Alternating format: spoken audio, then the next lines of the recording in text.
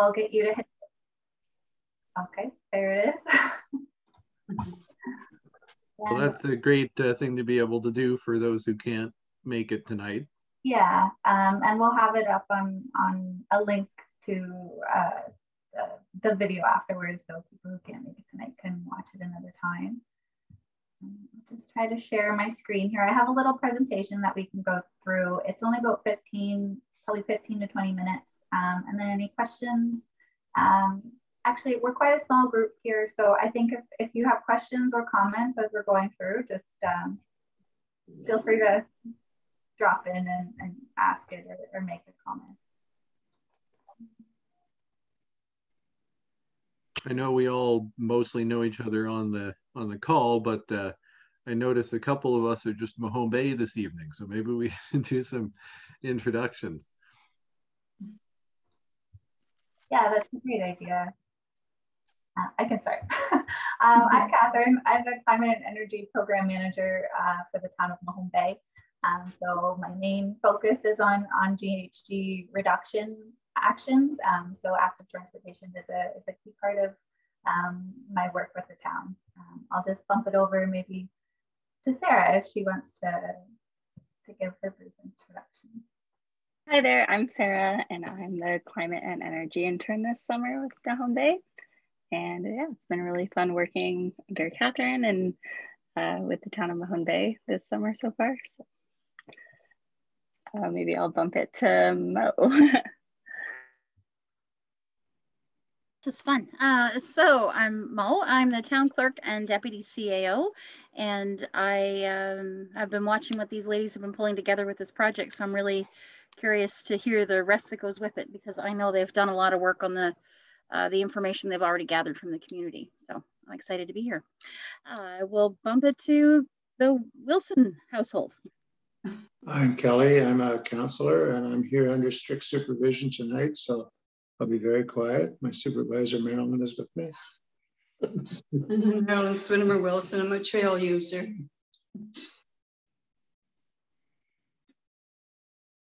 I'll jump in then. We didn't get bumped. Dylan Hyde, CIO with the town. Obviously interest in everything the town's doing, but also I'm the traffic authority. So to the extent that these conversations impact on streets and sidewalks in the town, have a lot of interest in ensuring that all goes safely. Oh, and I'll throw it over to David. I'm Dave Devaney. I'm the mayor of the town of Mahone Bay, and I'm here on behalf of the 1,047-48 citizens of the town who have a definite interest in the outcome of all of our projects, but this one in particular.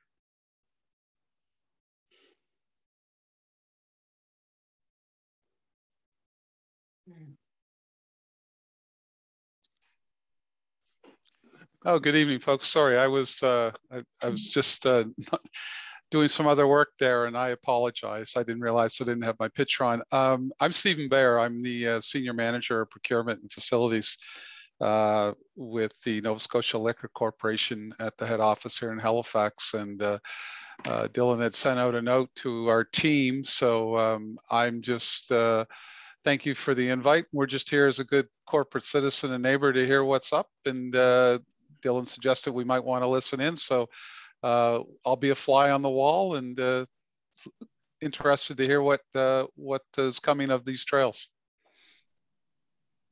Thank you very much. I'm so glad that you were able to join us. I know I did send that invitation, and principally so that you know when we talk about how the project comes, how these discussions come around the vicinity of NSLC Mahone Bay, you'll know how important this conversation is in the broader community context. Yeah, so and I just for the greater group, on a personal note, I have deep roots in Mahone Bay. I know the area quite well. My grandfather retired there. He lived in Chester Basin, but retired and lived over on Oakland Road for many years. My aunt lives down in the area. My son and daughter-in-law were just lived there until recently. So it's almost like a second home. So just beautiful town, great people. So yeah, just even though I happen to work and represent the corporation tonight, as I have deep roots there. So great place. Can't say enough good things about Mahone Bay. You're all very fortunate. We know. Thank you. All right, thank you everyone. And thank you for being here tonight. I'm gonna try to start sharing my screen, but if we could all go on mute if you're not talking, just to avoid any background noise, we'll get started.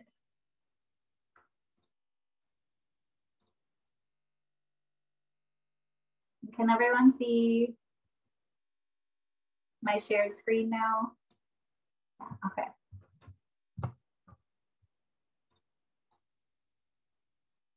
All right, so welcome to tonight's open house. We're here to discuss our community-wide bicycle route. So the presentation that I have prepared, it will go over a couple of things. Over the past few weeks, we've been distributing a link to an online survey to community members. So this presentation will go over those survey results. And really the basis of that survey and this presentation are the concept designs that were presented in a report done by Bicycle Nova Scotia in 2019. And they kind of devised a route throughout town that they thought would make a great bicycle route. So as part of the survey, we wanted to identify which aspects of that report residents preferred, and if they had any alternatives or suggestions or feedback on that. So this presentation kind of briefly goes over all of those different pieces. So the Blue Route Hubs Bikeway project is, the goal of that project is to make a bike route across all of Nova Scotia, connecting all communities. So Mahone Bay is trying to come together and create a route through town that will not only connect to this bigger project, but also make active transportation more feasible within the town. So the main goal of this particular project for Mahone Bay is to develop a proposal and apply for funding to improve the infrastructure for cycling in Mahone Bay. So with this project, we want to encourage active transportation, not only to create a healthy community, but also to help reduce greenhouse gas emissions from choosing active transportation instead of using your vehicle to drive around.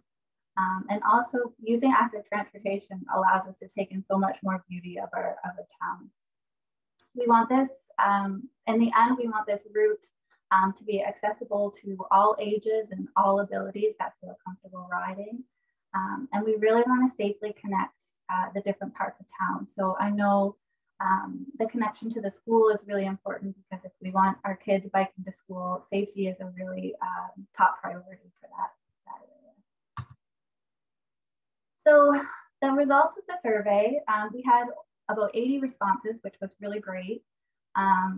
Overall, we found that most people are using they're cycling for recreation and exercise, and about half of them are actually using them for transportation purposes. So going to the stores or going to an appointment or to work.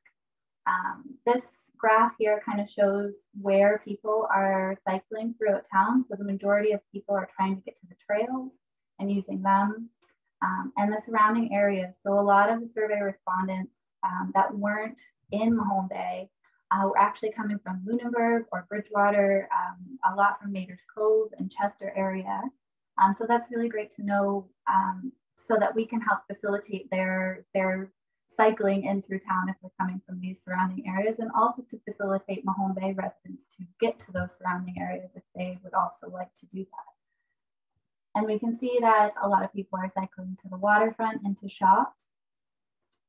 There isn't so many people cycling to the school, to work, to playgrounds, or to the pool. This could be because maybe more adults were filling out the survey, but also maybe parents don't feel comfortable having their kids cycle to school or to the playgrounds because of some different barriers and safety issues, which brings us to the next slide, which was the current barriers to cycling that respondents had highlighted. Vehicle speeds was a main one, and we did see this a lot during our transportation planning last year as well. Other safety measures were crosswalks, safer crosswalks. There's no bike lanes through town. Having good road conditions that make it safe to take your bike on were some of the other barriers. Under other here, the main suggestions again were speed limits, crosswalks, a suggestion about route mapping, which is really great if we do decide to do some route through town, that we have it mapped out and identifiable so people can find their way safely through that new route. So this is the general overview of the Bicycle Nova Scotia route through town. So you can see the darker green here is a cycling route to the school. So it goes through most of town and make sure to connect to the schoolway. And then the kind of outer areas in the lighter gray connect to the trail system. So this is the basis of the Bicycle Nova Scotia report. And that report also includes some general design guidelines, such as areas for, if a road has slower vehicles, they may be a great option for unseparated bike lanes. Whereas if you have a road with a higher speed limit, you want some kind of barrier between your car and your bike. So they also propose different options for those different roads and propose some traffic calming ideas. So for the first section, we'll talk about Kinberg Street and Claremont Street. So here in the Bicycle Nova Scotia report, it was identified that there was less traffic on the roads. So it's a really good candidate for potentially advisory bike lanes, which you can see the photo there in the bottom right. This is what an advisory bike lane looks like. You have one main central road, and then on either side you have bike lanes. As you see an approaching car, if there's no bikes around, there is still enough room for both cars to get by. This would not be a good option on roads with higher speed limits or higher traffic volume. So this is just a potential option that could work. And then when respondents for the survey kind of saw this concept idea, other survey suggestions just showed that they might prefer traffic calming and reduce speed limits. Adding a crosswalk between the Bay Trail crossing on Kinberg Street, and also a multi-use path to accommodate pedestrians. The next section of this route, which Catherine, can you just back it up for one moment real quick, just quickly? The crosswalk, I just wanted to be clear, that's a crosswalk on Main Street? Is that the thought? That's where we're talking about, right on the corner? I think so. That was a suggestion that was in from one of the respondents. Yeah, I think that would make sense. That's where people are crossing. I just make a note of that. Thank you. Can I interject? We've been trying to get some kind of a safety measure put in place. It's up in the Long Hill Road, that crosswalk there, along there. Is that what you're talking about? Yes. Yeah. We were told that it's not doable because it's considered a multi-purpose trail and because ATVs are vehicles. Catherine, I can speak to that one as the traffic authority. So you can't have the ATVs crossing on the crosswalk. So that's true. In the HRM, there's a number of places where they've designed sort of a dual crossing. So you've got an ATV crossing lane next to a typical pedestrian crossing. And that has been an acceptable kind of marking solution.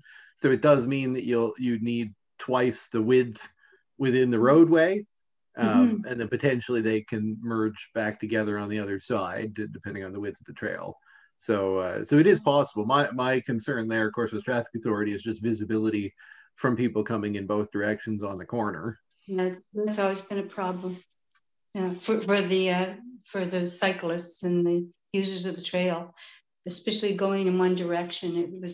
It's very, the visibility isn't great, and we've had many. I've gone back through all the files, and they've been writing about it since 2002, and different projects have been undertaken to talks about an amber light and things like that. But you know, we were told that it couldn't be done, a crosswalk. I think that suggestion actually comes up on Main Street, whereas this particular one was talking about the Kinberg Street. So I do know the intersection that you're talking about near Main Street and Long Hill Road. I think it comes up actually in another suggestion on another slide. But thank you for bringing that up. And Dylan. Oh, okay. So Catherine, this is, yeah, because you're right. It does actually cross Kinburn Street, and in some way highlighting where the trail crosses the street for motors. Yeah, the part where the trail crosses Kinburn Street just isn't highlighted in this green route that you see on the, because it goes beyond where they would propose to cross from Kinburn Street to Main Street here. The trail crosses further down the road, if that makes sense.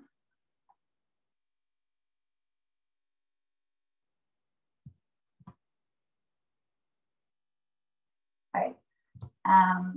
Okay, I'll move on to the Kinberg Street and the Clearway Street connection, which is where the NSLC kind of comes into play here, and we appreciate that you're on the call on here tonight to listen in.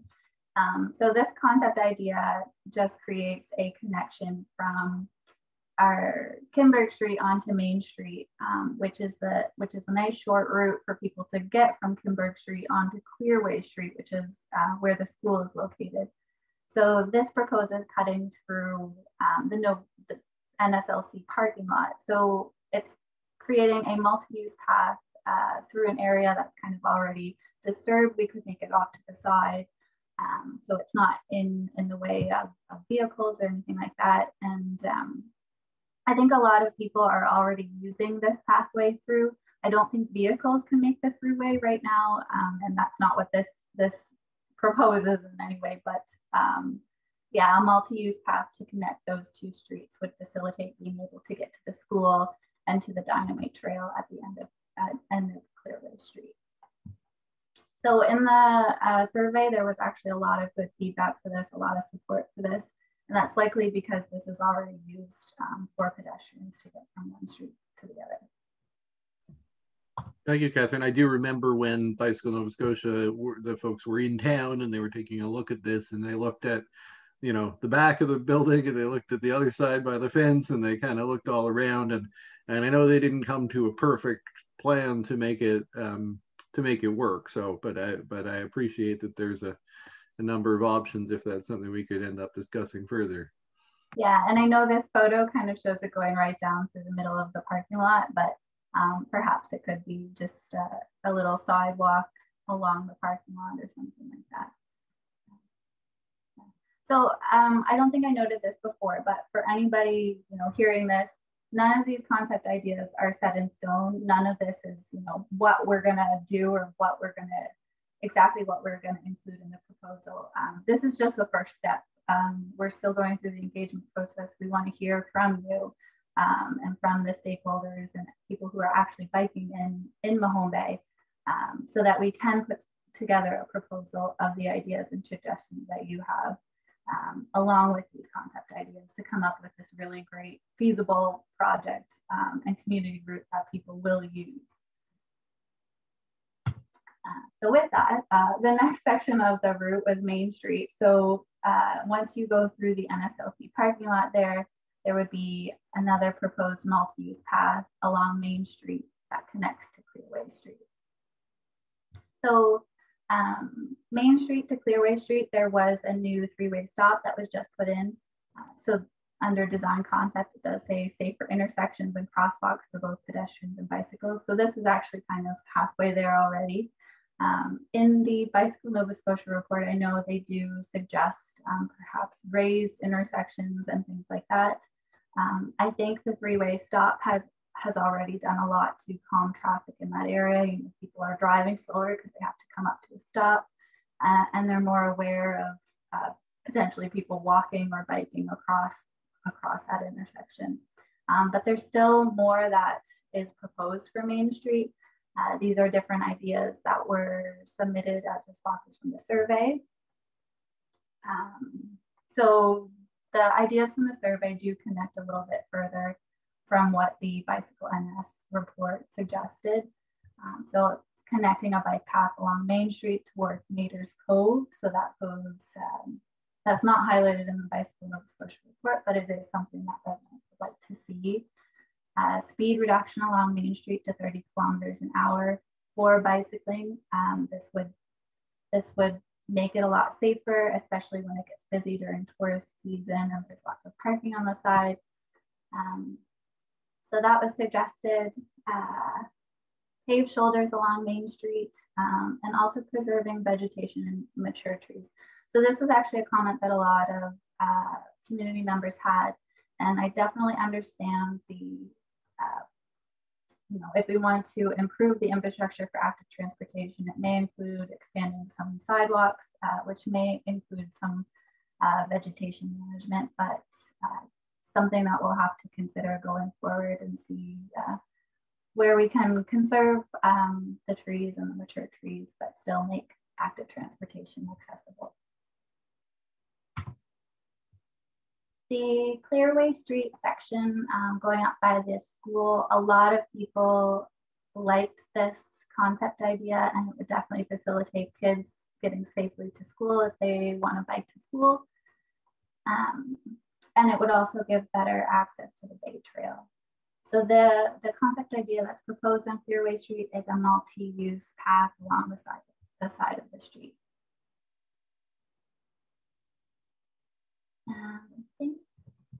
So Catherine, I think for part of the way up as far as the school, that would be essentially adding to the existing pedestrian walkway, and then from the school up, there's nothing to the trail, so that would be all new. Yeah. And then along Edgewater Street, a lot of people were in favor of a multi-use path along the waterfront. It would definitely highlight the beauty of Mahone Bay, and I think a lot of people would use that. And we also had a comment from somebody who also reviewed the CBCL report that liked the idea of kind of connecting the multi-use waterfront path with a pedestrian bridge over the inlet there from Edgewater Street to Main Street. The last concept ideas proposed in the Bicycle Nova Scotia report was traffic calming measures on Filbert Road and Pleasant Street. So these streets had higher traffic volume and higher speeds, and just traffic calming measures that would slow the cars down, could create an area where we could have some shared bike roadway paths. These roads will also help with the connection to the Bay Trail. So it would kind of complete the connection from trail to trail going through town. So this is the final survey result. So each of the design concepts that were proposed in the Bicycle Nova Scotia report were in the survey, and you can see which concept ideas respondents preferred. The waterfront was the most preferred. And then also the multi-use path to Clearway and Dynamite Trail, which I think would be great for the kids biking to school. And of course, the reduced speed limits. Those three were the highest, most preferred responses. So the next steps in this project, staff are going to compile all of the feedback that we received from the survey. As well, we received some written feedback and emails. We want to compile all of this, highlight the most favored routes, and provide that to council. And then we'll use the concept ideas to develop a funding application to the Department of Energy and Mines Connect 2 program. And I believe we hope to put in something by the end of the summer. Dylan, you can correct me if I'm wrong on that, but yeah, we'd love to get any more feedback and get this project moving. So with that, I want to thank everybody for listening in this evening. I'm happy to take any questions, start any discussion. I'll just open it up to anyone who wants to jump in.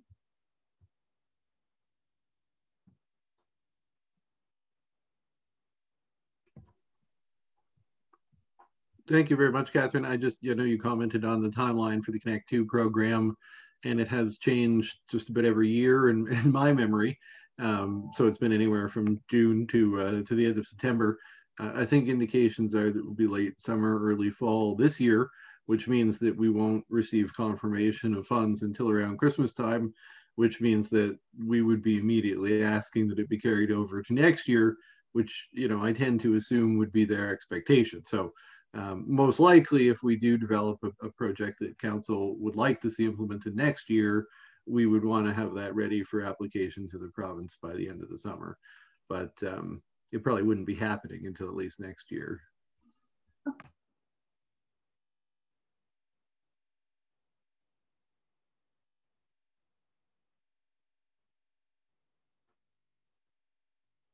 And if anybody wants me to flip back to a slide to talk more about a certain concept idea, I'm happy to do that too.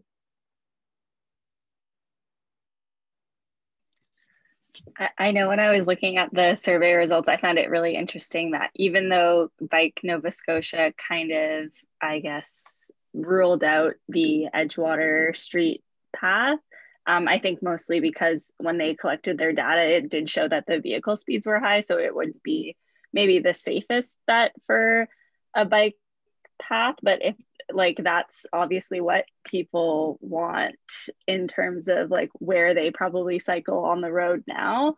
So I thought that was really interesting just to hear the difference in, you know, like the original report versus what people are probably biking along the road right now.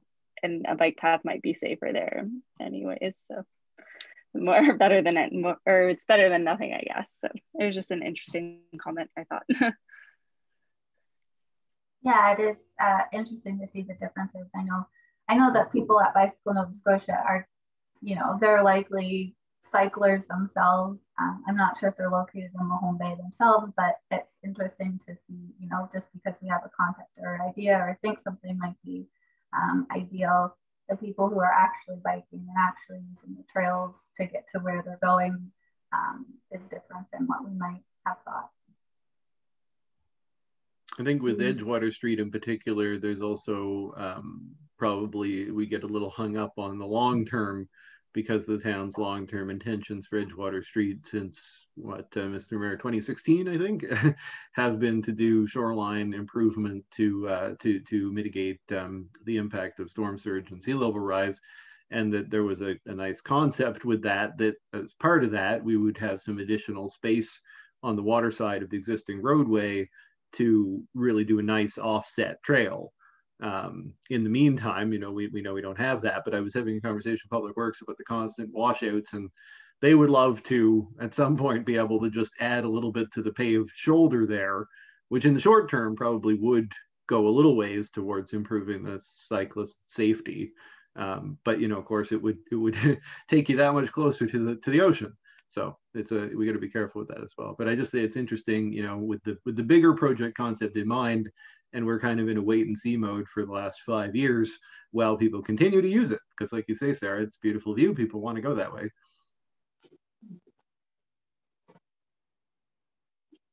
I think it's wonderful that this is happening. I think it's way overdue.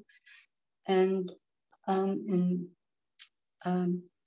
respect of planning and so on, a lot of other things can be done in advance.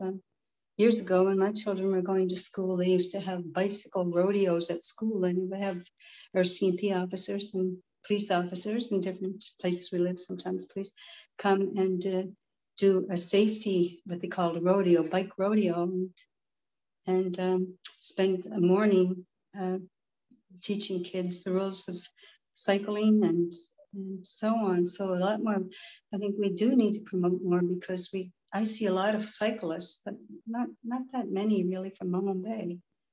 Rosemary and, you know, Rosemary's and her husband have done a lot to build the cycling business in town, but a lot of people don't live in town, buy their product and use the trails.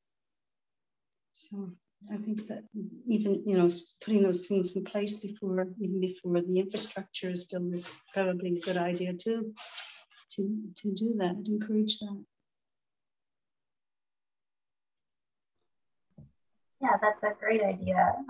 And it's exciting that things are starting to open up and people are being able to get together, and hopefully we'll be able to do those activities and have more education around active transportation and yeah, get more people involved in it. Certainly something I remember growing up in Mahone Bay that I don't feel is that, as much time as I spend in town, I don't see the little gangs of kids with their bikes commuting around from place to place, which was certainly my experience. And we'd leave the house first thing in the morning with the bikes and just tear around town all day. And I know I biked all the way down Edgewater many times because going down underneath Ketty's Bridge was a fun spot to go as a kid. So we certainly were all over town at that time, and it's a busier place. So I understand parents' reticence to just let their kids out for the day.